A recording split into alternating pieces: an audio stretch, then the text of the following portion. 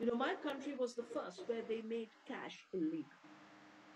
2016, digitalization was forced on the country. 8 o'clock in the evening announced midnight. My country was the first where they made cash illegal. 2016, digitalization was forced on the country. 8 o'clock in the evening announced midnight, cash was illegal, the big notes. And 70% of the economy crashed. This digitalization is now going all over the world, and there's a war on cash. They call it war on cash because cash is merely a medium of exchange. It has no value in itself. It's just a promise. You read the dollar note, it says, I promise to pay the bearer.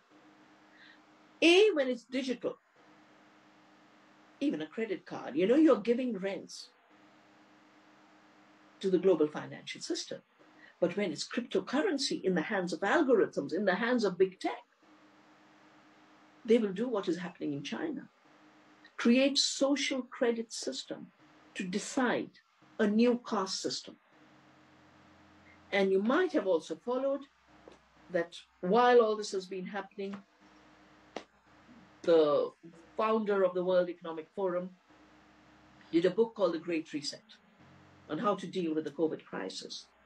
And everything we're seeing unfold is part of that Great Reset. But an element of that Great Reset is you will own nothing.